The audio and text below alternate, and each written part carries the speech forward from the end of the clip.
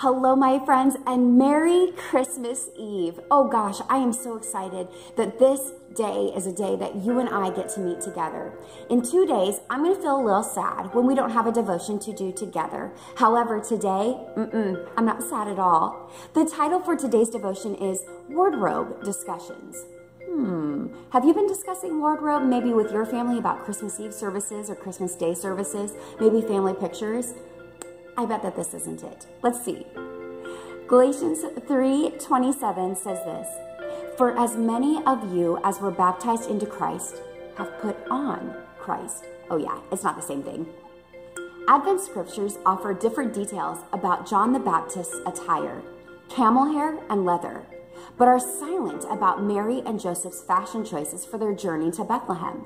We find plenty of other discussions. Modes of travel, stable or other setting, presence of cows, number of magi, and chocolate bunnies. Oh, oops, wrong holiday. But I've never heard about Mary and Joseph's wardrobe. Maybe it's obvious because it's what we are wearing and that which we were called to lead others to.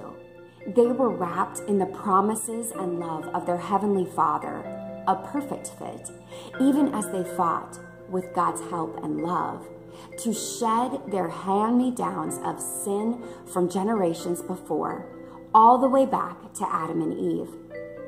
And here we are, also wrapped in God's promise and love, a divine design fashioned by God's Son, our Savior, born of the Virgin Mary, the promised one, the fulfiller of promises, the promise keeper. Let's pray. Father, thank you for the divine design of Christ you have put on us in our baptisms. Thank you that you wrapped us in your love. What a perfect outfit. In Jesus' name we pray. Amen. Amen. Okay, my friends, that does it for our Christmas Eve devotion time together. So, in some of my other devotions, I tried to really stretch them out, stretch, hoping that by the time I had pressed stop on my end, it would already be time to start up another one. But for right now, I better go and join my family in getting ready for the day. I love you so much. You have been on my heart and on my mind throughout this whole process, and I have greatly enjoyed these last 24 days of devotions with you. We've got one more, and I'll see you tomorrow. Bye.